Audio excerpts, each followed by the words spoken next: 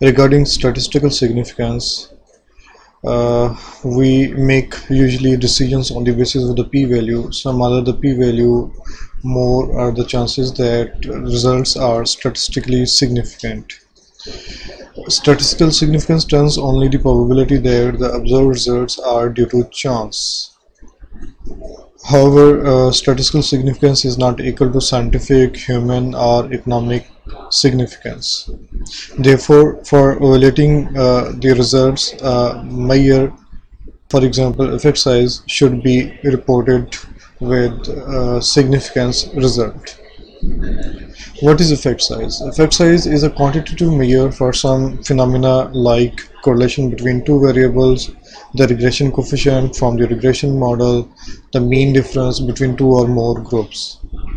Effect size is an indicator of how strong or how important our results are. Effect size for difference between groups can be calculated as mean of group 1 minus mean of group 2 divided by pooled standard deviation, where the pooled variance formula is given as n1 minus 1 into s1 square minus n2 minus 1 into s2 square divided by n1 plus n2 minus 2, and it means that we have to take the under root of sp square to make it as standard deviation for the computation of effect size for difference between groups.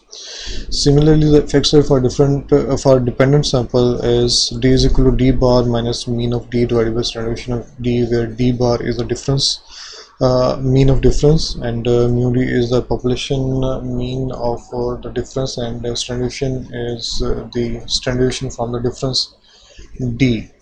Alternatively, one can calculate that d is equal to t over n under root, and one thing that we have to remember that larger effect size means that averages are likely very different.